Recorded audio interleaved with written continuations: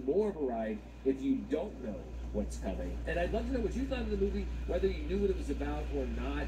Also hitting theaters this weekend, and here's a little kind of micro bonus review, is Guy Ritchie's The Ministry of Ungentlemanly Warfare, which I also went to see yesterday, and I enjoyed. I just didn't think I really had enough to say about it to merit a full review. It's a good crew heist-type movie. It's based on real historical facts, and I like the cast, particularly Henry Cavill.